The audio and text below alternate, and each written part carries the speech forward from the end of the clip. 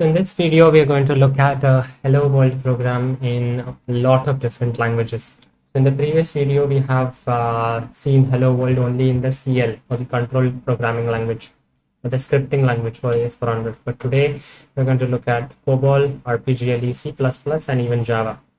So as we have seen in many videos before, that the AS400 system supports a lot of different programming languages. So let us not limit ourselves to the classic RPGLE and COBOL of AS400. Let us also venture into generic languages, C++ and Java. So let's begin.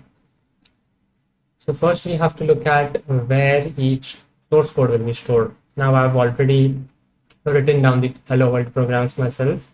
I will look at where these programs are stored.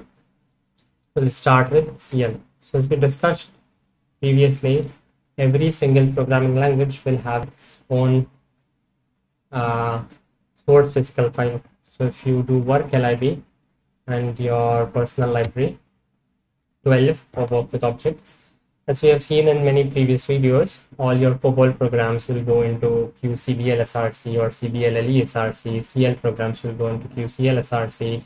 C++ will go into QCPP SRC. RPGLE will go into QRPGLE SRC, and so on. So every single source, different type of programming language will have its own storage, source physical file. So let us go back to our CL program example. So today we'll just overview where the programs are stored and we will compile and execute them. Let's log in into one more session. Okay, so I'll do work mbrpdm command, which allows me to browse inside the source physical files. So these are our CLP programs, or the control language or the command language, scripting language programs. So I've written some sample programs here. So this is our program from the last video which we created. We'll just modify the program a little bit. We'll open it in edit mode.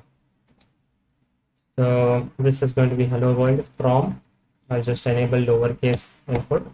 So hello world from CL. So this will tell us that the message is coming from CL programming language. We'll type in file to save it. We'll compile it now and run it.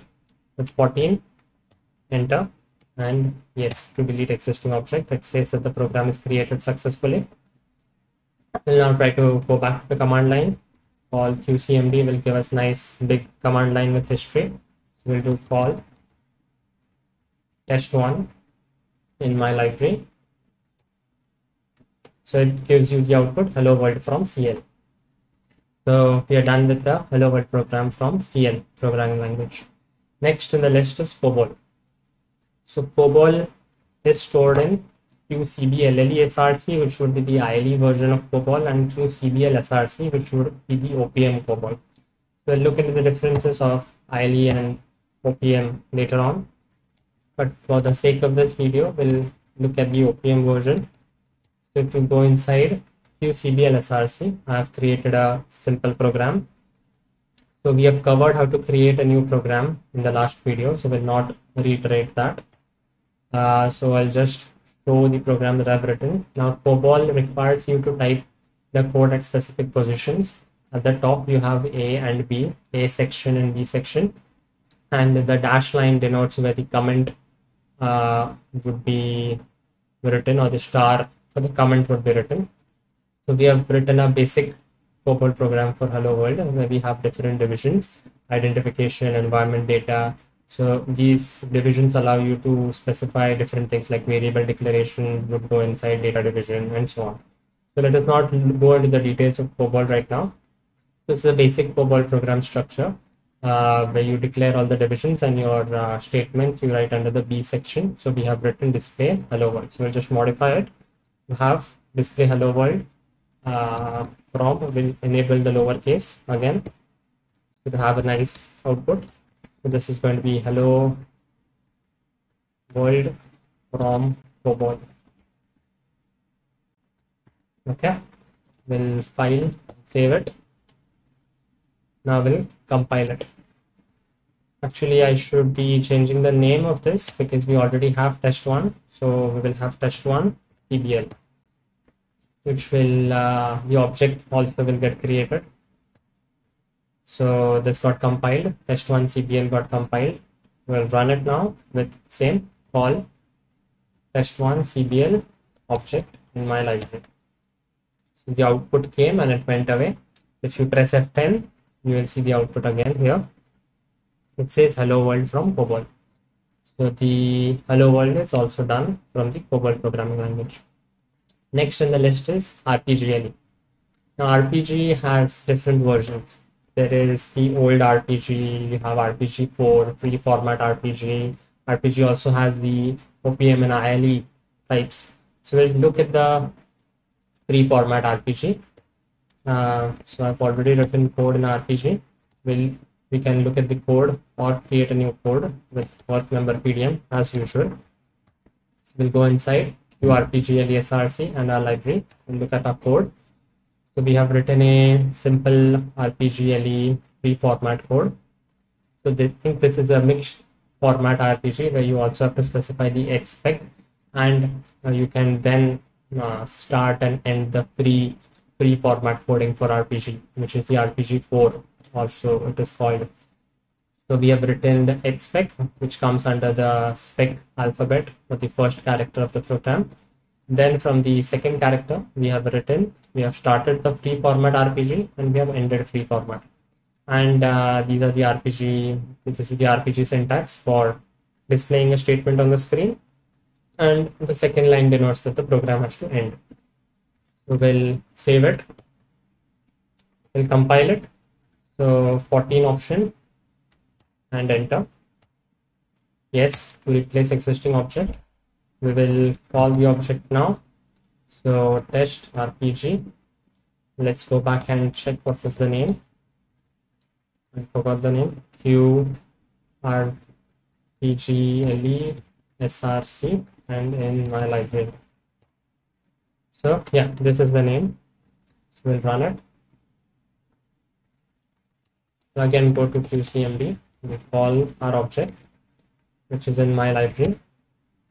And it showed the output, it went away. We can then get it back with F10.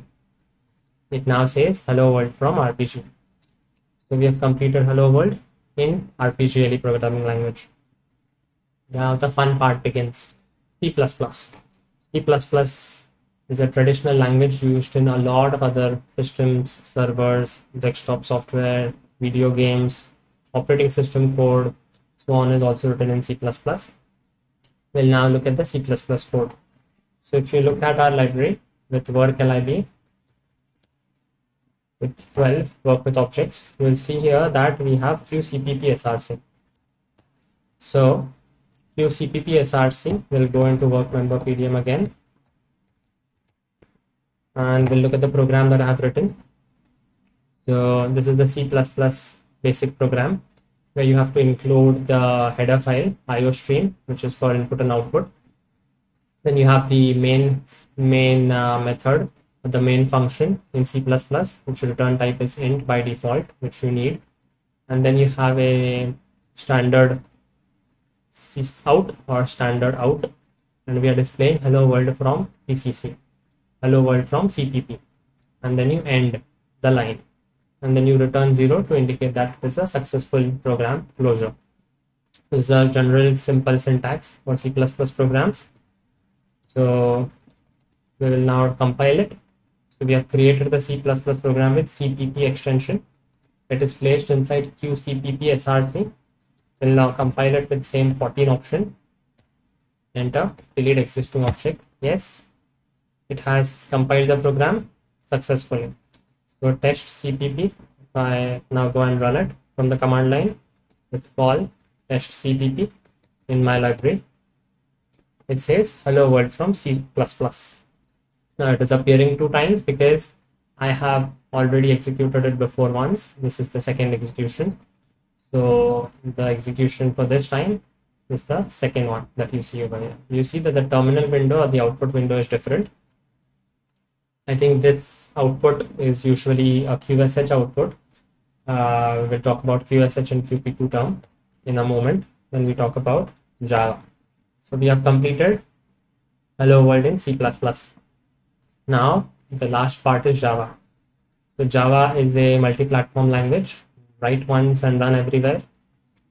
So Java also works on our AS400. As we have seen previously, when you execute call qp2 term, it starts a separate terminal window for you. This terminal window also allows you to run Linux-like commands like ls, pwd, and so on. So with pwd, you can see that my current directory is /home/my username. So we are currently in the home directory. So I've already created the test.java program. So we'll look at the program now. So you can look at the program with cat. You can paste the name of the program. It should have displayed, yeah. So this is the program. I think there are a lot of empty lines below. So this is the basic program that I've written in Java. But the name of the class is the name of the file itself, test.java. The name of the file is test. Class name is also test. And you have the basic public static void main, the basic standard method that is required in Java, and then system.out.println, hello world from Java. You can access. So how do I create a new file in qp2 term? We'll do a quick demonstration of that. So to create a new file, what we can do is touch, which is also a Linux command or a Linux Unix-like command. So you can do touch, then we can have another class name. Let's say if you want the class name to be AS400. So I can create touch touch AS400.java. So now if you do ls, this has created AS400.java. Now I do not know of an editor which runs directly from qp2 term. If you know of an editor, then do let me know. But for editing this file, what I usually do is I open another session and I do work lnk. Now work lnk will also start in your home directory if you do not specify the directory, and you get your AS400.java. So you can display or you can edit. So you can edit and write your code over here. So you can insert, let's say, 5 lines with i5, and then you can write your Java code like class name, open curly braces, system, your public static void main, system.out.println, and so on, which we have already done for test.java. So this is our sample program which we have already looked at. We will compile it now and we will run it. So to compile test.java, we'll use the same commands which we usually use for compilation of Java on any system, be it Windows or be it Linux. So all you need to do is Java C for compilation, Java C test.java. So we'll run the compilation. So we got the $sign back. So there are no errors, successful compilation. After successful compilation, we also get a class file, .class file. So you can now run it with just Java test. And there you go, hello world from Java. So as you have seen, there are many programming languages which are supported on AS400. It is not only limited to COBOL and RPG. It supports even Python. We have not covered Python in this session because I am not sure whether Python is supported in the pub 400 server, which is there for available for free for the public.